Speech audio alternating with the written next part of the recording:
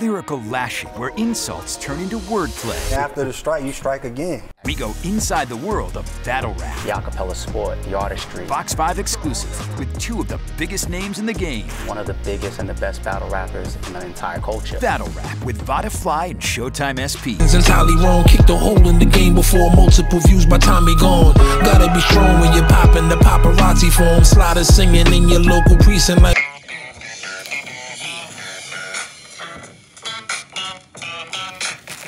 You already know what it is, man. Salute to the subscribers, that notification gang, etc., etc. Don't let none of that get too far ahead of you. You know who I be. Follow me on IG, Vada_fly. Tell your mama I said hi. Shout out to the whole notification gang. Shout out to my partners over there at Fox, my brother Showtime SP, and everybody who watches this content, whether religiously or in passing. I hope y'all weekends have been going good. My weekend's been pretty good. I spent Saturday out at Delaware State University. I used to go to Delaware State University. Got a degree that I don't even use, you know what I'm saying? But it's funny, I'll tell you a quick story, right? Shout out to the state of Delaware and everybody that goes to Delaware State University. HBCU, I represent HBCU culture, you know what I'm saying? Black school, got a good education, and I had a broadcast writing class, you know what I'm saying? That's for like the news and stuff, right? And I hated it. So I failed. I just stopped going, you know what I'm saying? I felt I was too cool for school. I stopped going to that class, and now I have a television show on the news. So life is kind of like full circle sometimes. But shout out to all the lovely folks at Delaware State University. Saw a lot of people out there, gave a lot of daps, took pictures, and it was good to see people that I hadn't seen in quite some time. It's a lot going on in the news. I'm gonna talk about the Goodz and the small room versus big rooms in 1 second, but dog, this DJ Envy case, I think I'm gonna be talking about this real estate Ricoooo, shout out to Tony the Closer, until it's over. Like, whenever I see something, I'm gonna throw it out there, I'm gonna speak about it, because a lot of people are now starting to come forward. They've been hosed, they've been duped. People lost like 300,000, 400,000. I'm hearing that the numbers could be up to 80 million that people have been scammed. And I think the oblivious nature of DJ Envy is wild right now. Like, dog, you still doing the rumor report. Nigga, you are the rumor report. Like, are you crazy? Like, y'all, good morning, everybody. Like, bro, Joe Budden and them said it yesterday on their podcast. Bro, we don't give a shit about what y'all talking about right now. That motherfucker's guilty, that motherfucker's guilty, that motherfucker's guilty, that motherfucker's guilty, that motherfucker's guilty, that motherfucker's guilty, that motherfucker's guilty, that motherfucker's guilty, that motherfucker's guilty, that motherfucker's guilty, that mother. All these people have lost money, and the only reason why they lost money is because you were the confidence man. You was the walking guy. You literally used a huge platform to influence all of these people. And we all know that people with platforms have influence. I ain't got no huge platform, but we definitely have influence. And to use that influence to have people invest their money. And you know, what they do, they get the good people like Puffy and 50, Snoop Dogg, help them get a house, help them flip a house. They're gonna do right by the stars. They're always gonna do right, because the stars got a huge platform. You do Snoop Dogg wrong, he gonna talk about it, blow the lid off the operation. So they're gonna do right by them. Get them money, make it seem like nice. They pulling up in nice cars, Ferraris and Lamborghinis and all this. You seeing that, and you next to the person and you got the money. They like, yo, but if you invest your 100,000, I can flip it. And I heard they was getting so much money, Caesar wasn't even counting the money. Niggas was bringing him 200,000, he just throw it to the corner. All right, I'll call you in a month. Next person, they getting so much money. No paperwork, trying to have no paper trail. And all of these people was losing their money. Envy. I can't drive Showtime SP to the bank, and he runs out with bags of money and a gun on his waist, and I drive off and I act oblivious. Like, there's no way, because you know, here's how I know Envy was involved. You're not about to tell me that your man ran up 80 million or 50 million or 10 million and you wasn't getting a cut. That don't even make no sense. Like, what kind of, this is the problem that I have. See, this nigga's, this light skin shit, his beige rage is out of control. Does he think that we think that he sat up there and this man ran up all that bread, selling 14 niggas the same house? Does he really think that we think he didn't make any money off of this? I just want to know, is that what he thinks? Please jump in the comments and let me know. He must think we, should I say the quiet part loud or the loud part quiet? This nigga must think we crazy. He like, what? And the funny thing is, the reason why I'm invested in it is because I live not too far from these areas. I'm not too far away from Jersey. I'm from New York. I be in Philly all the time. So I see the hard-working people that be out there busting their ass trying to buy property, save money. They going in their 401ks. They taking out liens on their homes to give these people money. It's not like this shit was bad drug deals. Like if it was a bad drug deal, you know what I'm saying, nigga, boom, boom, boom, boom, boom. Drugs is drugs. It's streets is the streets. Even though, you know, when people get done dirty in drug deals, it's foul too. But dog, it's like, these are hard-working people. You know how hard it is to run up 100 grand? Bro. In my comments right now, there's probably not 10 people who can run up 100,000 that they could show and tell. It's a hard thing to do. And to give your money to someone thinking that you're gonna build the American dream and all this other shit, and they just take you for a ride and drop you off, it's crazy. So Envy, you gotta realize that they're gonna be on y'all till it's over. They're gonna be on y'all till it's over, and I don't blame them, because that shit that y'all got going on, the shit that you got going on is wild. You know what I'm saying? Like, y'all riding around Lamborghinis, Ferraris, and all this other shit, and people not even getting a return on their investment. The last thing I'm gonna say, because I was talking about this because people wanted me to break it down even more, when I say every good scheme has a confidence man, there's gonna be somebody that's in position to talk, to bring people in, who has influence, who has a following, who has the look. They see the shiny shit. He's running around with jewelry and cars and on the radio and got all these millions of followers. His wife and kids always got Gucci this, Gucci that. You gonna think that you can attain that, but they shortcut you by bringing you in with a snake or a leech or somebody who's gonna use you. You know what I'm saying? So that's the big problem. Like, Envy can act as oblivious as he wants, but my nigga, you was the one. And that's why a lot of people are starting to sue the radio too. iHeartRadio is catching lawsuits left and right. They're gonna be sued too, because you put this motherfucker on your platform and he walked in your offices and did that. And I wouldn't have even believed it if I didn't hear it on the radio because you was playing it.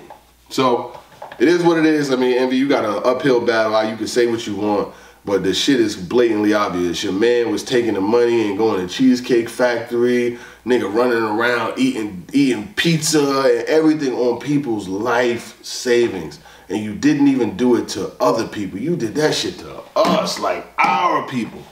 The people that look like us. Oh no, they on y'all. They are on y'all till it's over. So I don't even know how long the radio gonna be able to keep him. He might not even be able to work there because it's gonna look crazy. 50 million, 60 million, 25 million, nigga, $100 is too much. You taking money from people that's not yours. And Ponzi schemes always bottom out because the money that it takes to funnel at the top, when you try to flip it again and flip it again, it becomes too much money. You owe this person 500, this person 50,000, that person 85, this person 100,000, and then people's investing millions. Oh yeah. They coming for y'all. Lock them up. Now the Goodz, man. Goodz says it's the era of the small room. The big stage is not it right now. The big stage is real watered down. He also says that you can get certain crowds to see people and not the battle. He said you get certain crowds to see people and not the battle, and it don't be exciting anymore. So basically the big stage is watered down. Okay, he's right in some regards, but I don't really think that all of his pretenses were probably, I mean, it's an interview. I gotta watch the interview first of all, but I'm just reading the quote. It is a small room era right now. It's definitely the era of the small room battles right now. And I'll tell you what, like to help what Goodz is saying, what his point is, in some of these big room battles, it don't even be about the battle no more. It be about the extra shit, the people on the side, the talking, the crowd. The nerve of you. But you know, that's disrespect. The crowd, the hecklers. And I don't really feel like there's too many big draws on stages right now. Obviously some of the biggest names that battled on big stages was like the Charlie Clips, Sue Surf, obviously he's not here, Hitman Hollers, and K-Shines, the Briz Rothsteins, Tay Rocks, and a lot more. But a lot of the big name superstars are either not battling, not around, or they got other shit going on. I just named 3 big stage superstars. Sue Surf, obviously he's not here. K-Shine embroiled in his contract shit. Briz Rothstein ain't battled since fucking the Heat was in the finals 2-3 years ago. You know what I'm saying? Like, I don't even remember who was the NBA champion the last time he battled. It might have been the bubble. The nigga might not have battled since the bubble, the NBA bubble when the Lakers won. When AD was, they might have battled back then. I don't remember. It's been a while.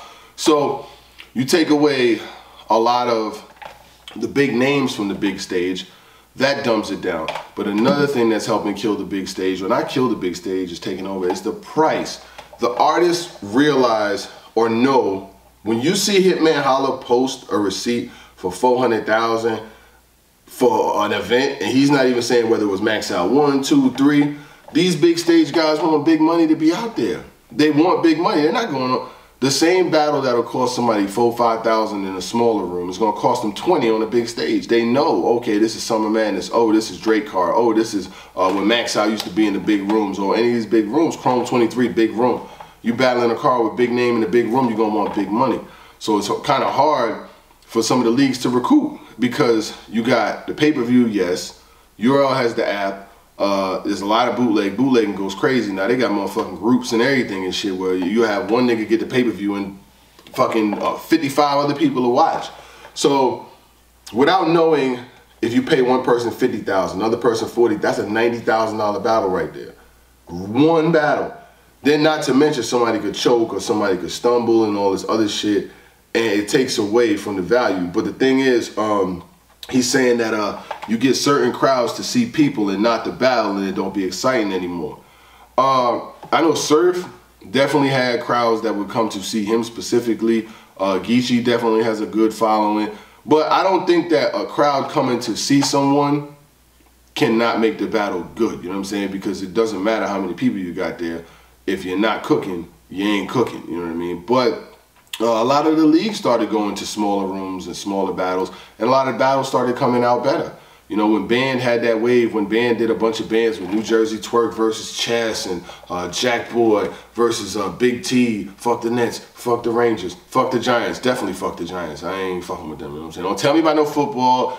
I don't want to hear about no damn football. Get this shit off my table. I don't even want this on my table. I don't want to hear about no football. But yeah, but even back then, a lot of those small room battles, when Chess was battling in the small rooms and all of that type of shit, it really helped transition over. So now we in a small room era.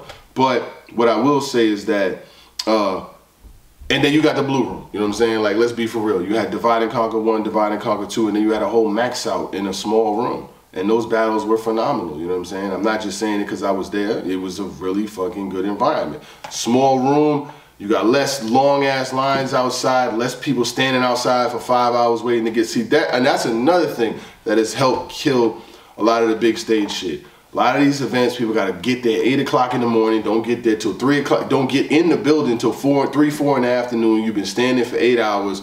There's nothing to eat. You know what I'm saying? Like, niggas is dying. So by the time the battle start, niggas start, if they ain't hearing no shit that's fire, now the crowd is like, I'm getting involved. Because I've been here since 8, 9 in the morning. I've been on my feet all day, and I ain't hearing nothing that's making me go crazy. Now I'm getting involved. That they start heckling, then they start talking, and then they start doing shit, and it takes away. But is it over for the big stage? No, I just feel like the product this year specifically has been getting delivered better in small rooms, you know what I'm saying? Because, like I said, when you have cards where like the artist, either the artist ain't bringing it, and then another thing that's helping, that's fucking up, is that niggas is battling too much.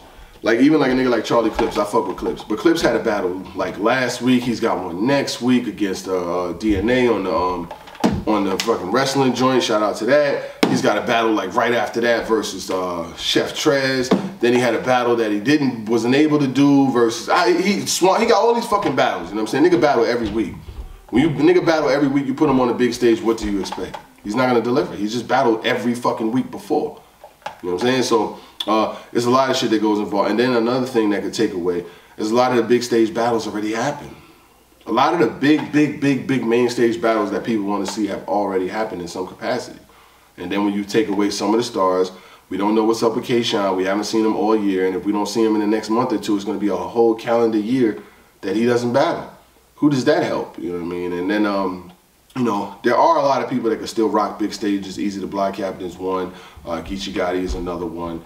And there's a lot of people that when you take them off the big stage and put them in a small room, the question remains. Like, Big K is a phenomenal performer, but does he do well on big stages? That's a good question. JC, does he do well on big stages? You know what I'm saying? So it's all about mixing and matching at the end of the day. But shout out to all of y'all. I just wanted to drop some NFL Sundays coming on. Y'all peep the NFL. I'm good. I'm good. I might turn the game on, but watch it with the volume down because my team is a bunch of clowns. You ain't know what the fuck going on, man. It's your boy Vada. Tell your mama I said hi. Envy, get off that bullshit, man. You niggas is going to jail. Niggas is guilty. Niggas is guilty. Niggas is guilty. Niggas is guilty. Y'all going to jail. Y'all going to jail. Real estate Rico. Real estate Rico. Real estate Rico. Real estate Rico. 14 names on one piece of land. 13 niggas gonna take the stand. That motherfucker's guilty. That motherfucker's guilty. That motherfucker's guilty. That motherfucker's guilty. That motherfucker's guilty. That motherfucker's guilty. That motherfucker's guilty. That motherfucker's guilty. That motherfucker's guilty. That motherfucker's guilty. That motherfucker's guilty. That motherfucker's guilty.